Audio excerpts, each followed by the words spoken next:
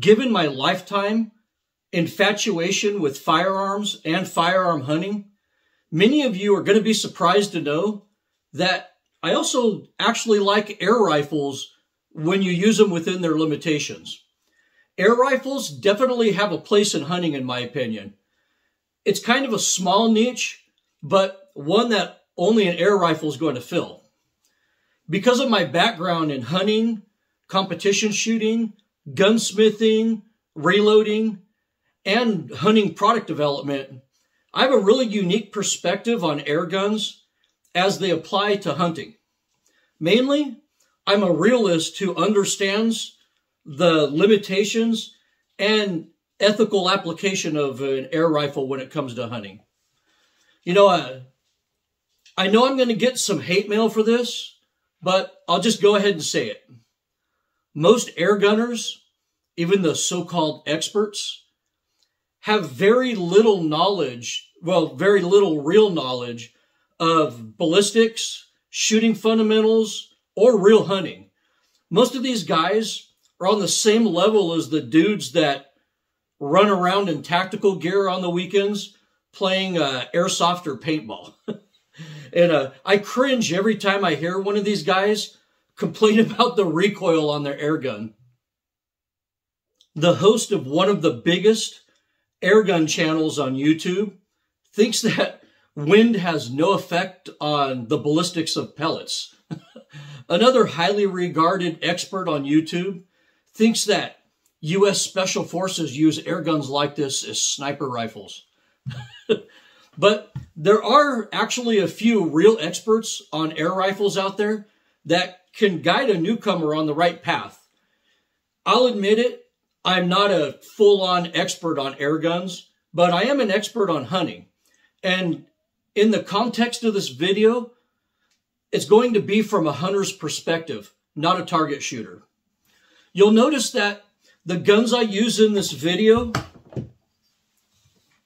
are really not super expensive competition air guns. The guns in my arsenal basically have a purpose, and that purpose is to kill pests and maybe put some small game animals on the table. The air rifle I tend to stick with are accurate, reliable, slim enough to carry on a sling all day, and light enough to carry in the field. Remember, some of these air rifles are actually really heavy. And surprisingly, all the air rifles I use are relatively affordable. So sit back and relax while I introduce you to the world of hunting with an air rifle.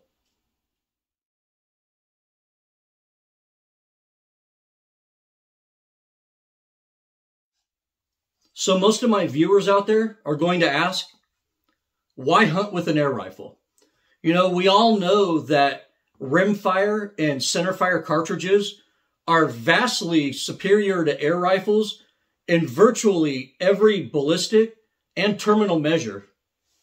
But there's several valid reasons to use an air gun and several circumstances where an air gun is actually a more sensible choice. Many people live under circumstances where owning a firearm is either illegal or extremely regulated. You know, if you travel around the world, unfortunately, it's like that for most people. Air guns are popular in many countries where firearm ownership is difficult or even prohibited. And for a lot of people, an air gun is their only option. I also have a friend who did something really stupid when he was 18 years old. And, you know, he paid for it, and the state of California took away his Second Amendment right. He's 36 years old now and a successful small business owner and a good, you know, upstanding citizen. He loves to hunt, but because of his felony, he's limited to using his bow or an air gun. You know, he'd love to use a rimfire or a shotgun for small game, but he just legally can't anymore. So many people use air guns because that's all they can legally use. The second reason to hunt with an air gun is practicality. Many times, hunting or pest control requires you to shoot on a very small property. And because of the air gun's limited trajectory, low energy, and quietness, it's the only safe and sensible choice for hunting or shooting on small properties or in semi-urban areas. When you have neighbors and critters are messing with your chicken coop, I think an air rifle is the right tool because it won't spook your neighbors or your chickens. You know, when the starlings start destroying your backyard grape vineyard, an air rifle is probably the right tool for the job. You know, when ground squirrels are ravaging your garden, an air rifle is probably the right tool for the job again. You know, would you want to hunt Eurasian doves in May? Grab your air rifle and eat some dove poppers. You know, I have animals, especially with my chickens running around. I don't want to put out poison for rats and gophers, and the air rifle is a good fit for controlling those. So one of the most valuable attributes of an air rifle is pest control in areas where an actual firearm might not be legal, safe, or appropriate.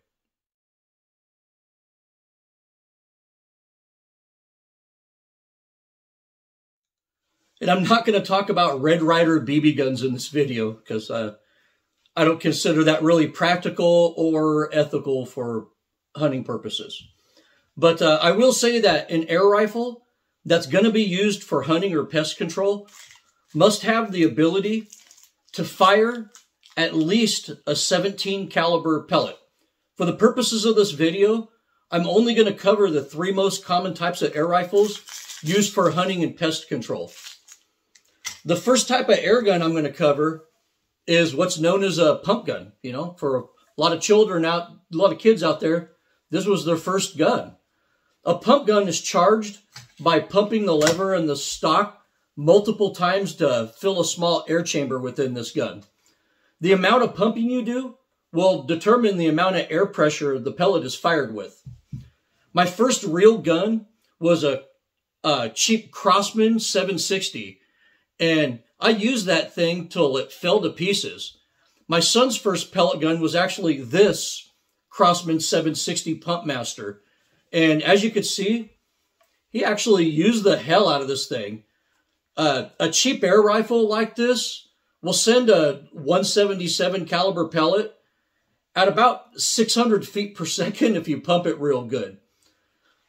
And that's ethical enough to kill a small bird or a rat at a short distance. There's also some higher quality and more expensive pump air rifles out there, like the Benjamin pump rifle, and I think those are like $250 to $275. But these pump guns have one big weakness in all the price ranges. And that weakness is accuracy and consistency problems associated with variations in the air charges. You know, I really don't recommend a pump air gun for serious hunting or pest control duties. And the next type of air rifle is what's known as a piston gun. A piston gun uses a lever to cock an internal piston against spring or air pressure. The first type of piston gun is what's known as a break barrel gun. A break barrel rifle is charged by using the barrel as a cocking lever. Just like that. Although some of these guns can be really accurate, they generally aren't as accurate as a good PCP gun. And to be honest with you, most of these are really hard to cock, with some of them being so hard to cock that, you know, most women and children can't even use them. Break barrel rifles also tend to suffer from what's known as barrel droop more than any other type of air gun does.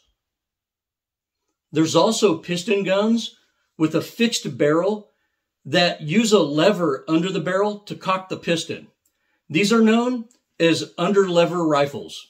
These are significantly more expensive than most of the break barrel guns, but they are noticeably more accurate. And to confuse matters more, piston guns can be spring-powered or gas-powered. A gas piston gun will be quieter and easier to shoot. A spring piston gun, which is known as a Springer, will have much better velocity and reliability for hunting purposes. So most people tend to favor a Springer gun for hunting. But all piston guns have a couple of big downsides. First of all, they absolutely destroy scopes that aren't made specifically for air guns. You know, if you throw an expensive centerfire rifle scope like a Zeiss or a Leupold or a Swarovski on a Springer gun like this, it probably won't last very long. You have to buy a scope purposely built to withstand the forces of the piston on an air rifle. You know, even your rings need to have special lugs or stops on them in order to deal with the brutal forces of a Springer air rifle. Another issue with piston guns is noise. A high-velocity Springer gun like this might be louder than a rimfire. You know, with a light 17 caliber pellet, you might also be breaking the sound barrier and dealing with that noise. This particular Springer gun right here is actually louder than most of my 22 long rifle guns. So don't think just because you're shooting an air rifle, it's always going to be whisper quiet. That's usually not the case with the Springer rifle. But Springer rifles are very popular because they're cheap, they're very reliable, they're reasonably accurate, they shoot high velocity, and they don't require any air tanks or additional equipment to use. And lastly, we have PCP guns, which stands for Pre-Charged Pneumatic Guns. PCP guns offer the most to the shooter, in my opinion. They're the most accurate of all the air guns. They're fully adjustable, so you can customize the velocity to the pellet. They also have very little recoil and are the quietest of all the air guns, you know, since there's no piston violently slamming forward. PCP guns can also use normal scopes and rings on them, which is a huge bonus in my opinion. But everything isn't perfect in PCP land.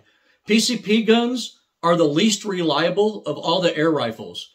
And if you're serious about a PCP gun, you better know how to deal with leaking seals. In addition to the fact that PCP air rifles are extremely expensive, they also require a lot of expensive gear to use. You know, most of us have a compressor and at least one really expensive carbon fiber SCBA bottle to handle our air needs. And that doesn't even count the fittings, adapters, and expensive fill systems that we use. If you're not serious about going balls deep into air guns, stay away from PCP guns. So let me show you some of the air rifles that I personally use for hunting and pest control. You know, although I've owned and used a lot of really expensive air guns over the years, I'll be honest with you, I haven't been happy with most of them. An expensive price tag doesn't always mean quality in the air gun world, which is hard, you know, to wrap your head around if you come from a centerfire rifle hunting world, where usually a higher price tag means a better product. And, you know, I'll show you some of the guns I currently use. This cheap Gamo cost me $80, and I think I got my $80 worth out of this damn thing. It's actually made in Spain, not China, and actually it's put together pretty good. The stock is pretty damn solid for an air rifle. Actually, the stock is, you know, probably more solid than your average Tikka centerfire rifle. And, you know, a really solid stock on an air gun is pretty rare, I think.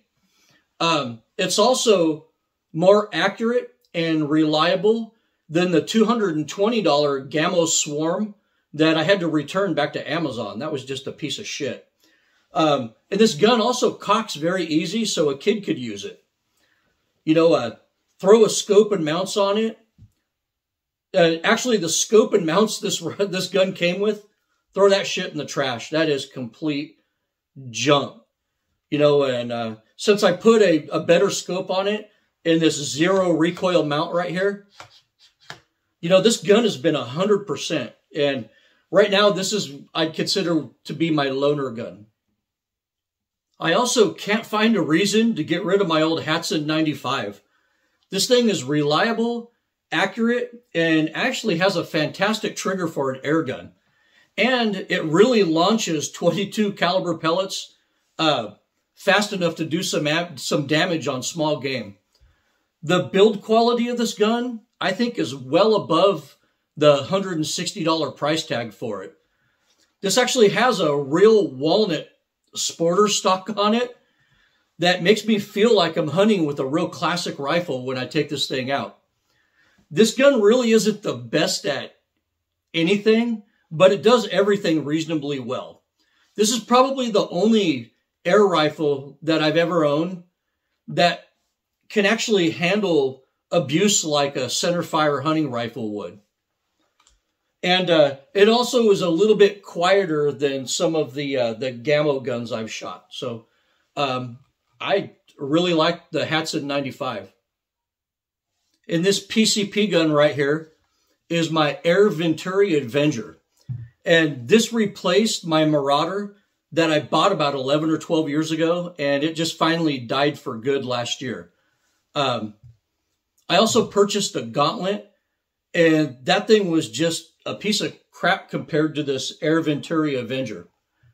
This Avenger right here, when I bought it, only cost $300, but I think it's like $340, $350 right now. But I paid $300 for this thing, brand new, which is absolutely amazing for a regulated 300 bar PCP gun. And this gun has made me 100% happy. I mean, it shoots holes on top of holes all day at 50 yards and is just whisper quiet with my Donnie FL Tonto I have on the end of it. The charge on this seems to last anyways a really long time because I can custom tune this gun to perfection with the pellets I'm shooting. And it's really light and it's easy to carry this thing around all day and hunt with it.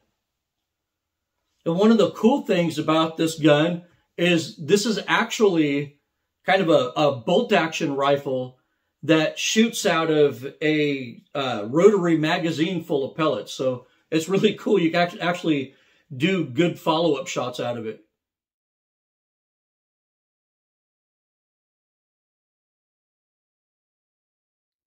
You'll notice that avid air gunners call guys like you and me powder burners. They call us this because we generally shoot ammunition that uses gunpowder as a propellant. Remember, in the firearm world, we use the word cartridge to describe our ammunition. In the airgun world, they use the word caliber to describe their ammunition. Airgun ammunition is not a cartridge. Airguns use 4 types of ammunition: BBs, Diablo pellets, slugs, and plastic skirt pellets. BBs are inaccurate, unpredictable, and lack terminal performance. They're considered good for kids to shoot targets with out of their Red Ryder BB gun, but BBs are considered a very poor choice for hunting. Diablo pellets are a self-stabilizing design that includes a head, a waist, and a skirt. When thinking of a pellet's ballistic properties, you have to forget everything you know about bullets. A Diablo pellet behaves completely different than a bullet. A centerfire rifle might fire a bullet with 50 to 60,000 psi of pressure, where an air gun will have a tiny fraction of that pressure. Because of the low pressure, a pellet is designed to have as little bearing surface as possible. Basically, only the edge of the head and the end of the skirt touches the bore. When fired, this hollow skirt expands and forms a seal in the rifling of the airgun barrel, which maintains pressure and spin. As the Diablo pellet heads downrange, this weight-forward design keeps the pellet stabilized in flight, much like a badminton birdie. The drawback to the Diablo pellet is that they get unstable at really high velocities near the speed of sound. So when you get near the speed of sound, these pellets begin yawing and groups open up and keyholing starts on the target. Most people say to keep these pellets between 800 and 900 feet per second, and I found that to be true. Because Diablo pellets are so light, keeping velocity down is very hard in Springer guns, especially with lead-free pellets. But with a regulated PCP gun, you could find the sweet spot for just about any pellet. Slugs are closer to an actual bullet than a Diablo pellet is. Because slugs have much more surface contact with the barrel, slugs need more pressure to achieve similar velocities as the Diablo pellet. Most people shoot slugs out of a high-pressure PCP gun to overcome this problem. Since slugs are not self-stabilizing, they require a lot of spin, much like a bullet does. Slugs really do have specific bore requirements, usually fast twist rifling. The benefit of slugs is the higher BC and additional weight to the projectile. Because of this, slugs are superior for longer ranges past about 80 yards. The downside to slugs is that they foul barrels faster, are expensive, and they're not as accurate at closer ranges. Plastic skirted pellets have a hard alloy at the tip, encased in sleeve. These used to be called sabot slugs back in the day because that's what they were. But the design evolved to where the projectile stays in one piece, so now we call them plastic skirted pellets. These pellets tend to move pretty damn fast, and the alloy tip versions penetrate really good. But people generally don't like these plastic skirted pellets because they cost a lot and they tend to lack a lot of the accuracy that you'll find with a normal pellet. I've tried the expensive European ones and the Crosman ones, and they all shoot like crap out of my gun, so I don't really recommend plastic skirted pellets.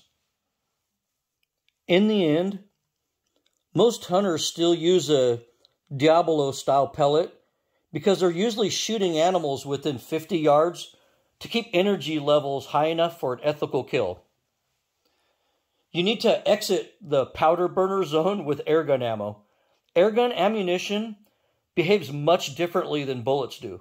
Pellets can even corkscrew to the target. Did you know that? Also, don't chase velocity with an airgun. Like I stated, pellets almost always start shooting bad when you get somewhere above 900 feet per second. So if your Springer gun is shooting a 14 grain pellet at 1,000 feet per second, change to an 18 grain pellet and slow it down a little, and I can almost guarantee you it'll shoot better.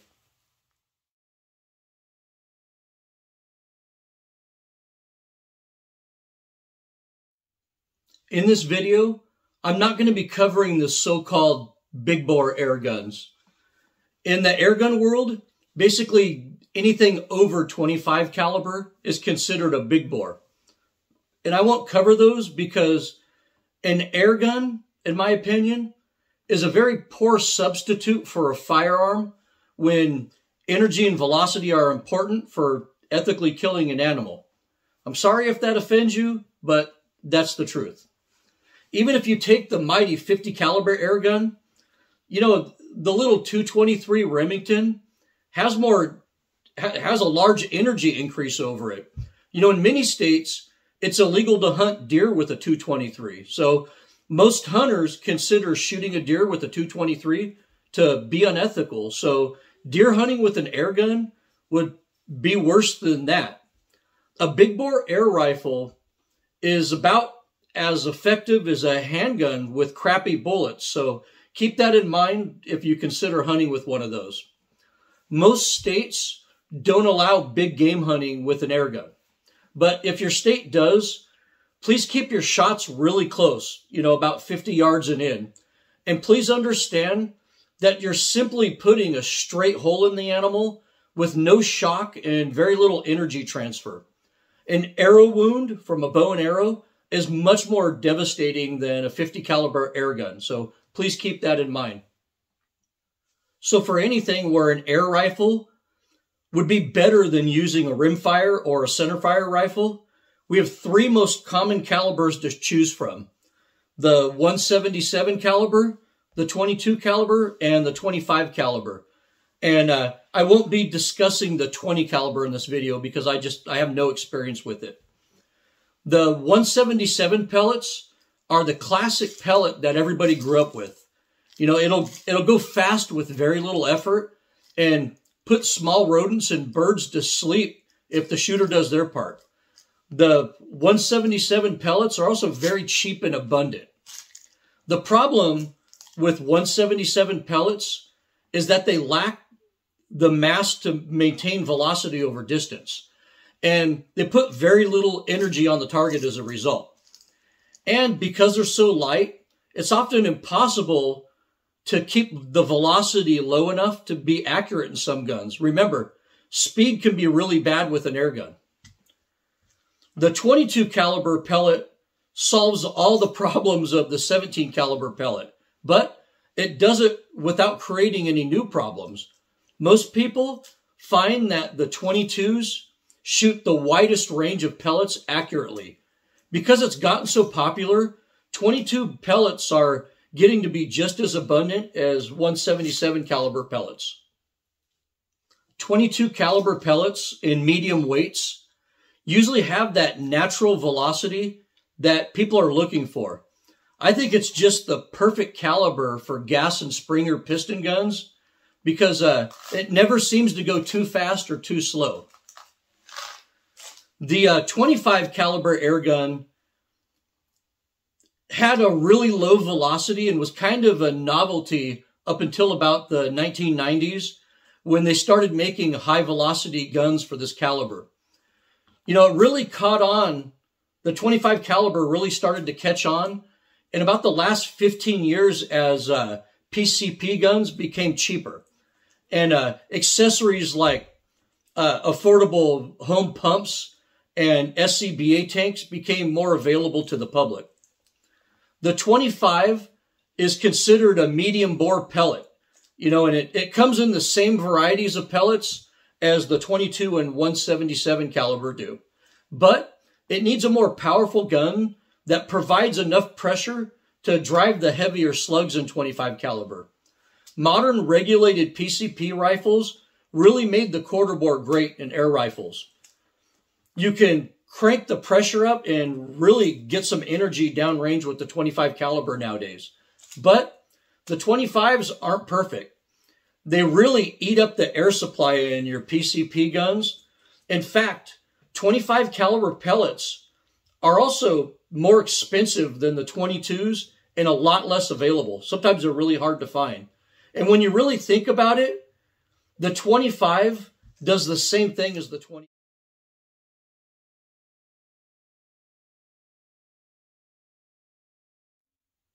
Now let's discuss some legal and safety issues pertaining to hunting with air rifles. It's not always safe or legal to hunt with an air rifle.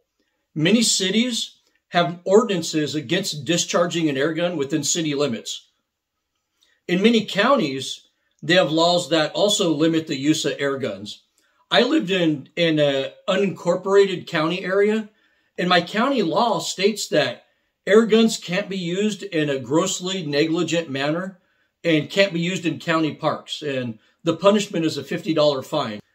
So be aware of local laws pertaining to air gun use. Some cities have really stiff penalties for firing an air gun within city limits. Sometimes these penalties are just as harsh as using an actual firearm. And we're talking felony stuff here.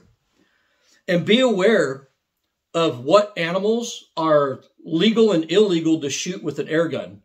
Migratory birds are completely illegal to harvest with an air gun by federal law. So you can't do that.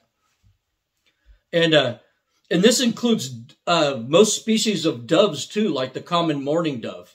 And of course, you need a hunting license to hunt most small animals, and you have to hunt them within season. Just because you're hunting with an air gun doesn't mean you can disregard hunting regulations and hunting laws. Let's discuss the biggest controversy within the air gun community when it comes to the law, and that's so-called silencers. Rule number 1 in the air gun world, do not call them silencers or suppressors. They're referred to as moderators or lead dust collectors.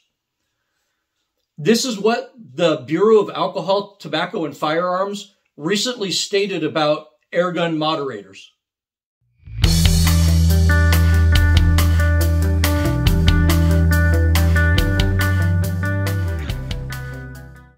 The moderators that are permanently attached to the barrel or part of the barrel design on the air gun will not get you in trouble with the law. But some of the screw-on moderators can, especially if the threads on the moderator match common firearm barrel threads. And always make sure that any moderator that you buy has writing on it that says for air gun use only. This Donnie FL Tonto says for air gun use only on it.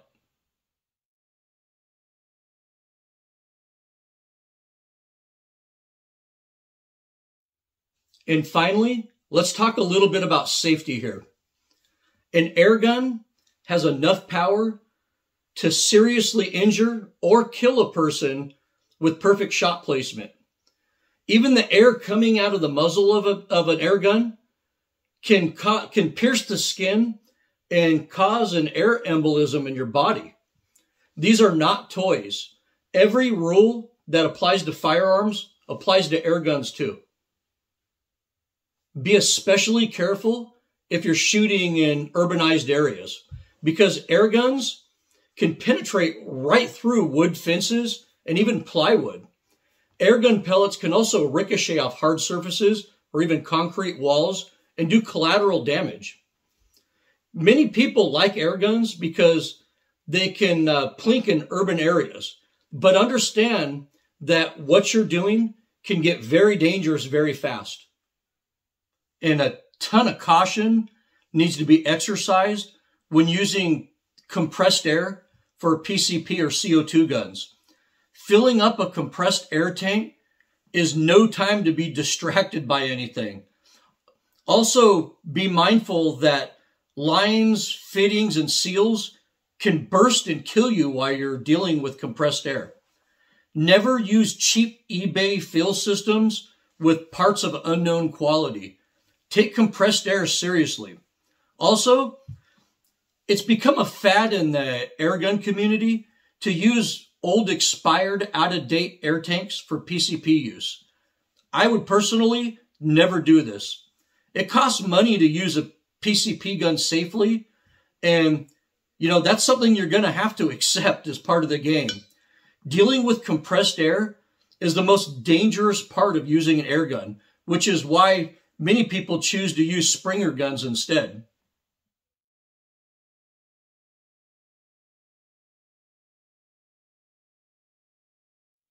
In conclusion, an air rifle is more than a toy or something to just go out and shoot targets with.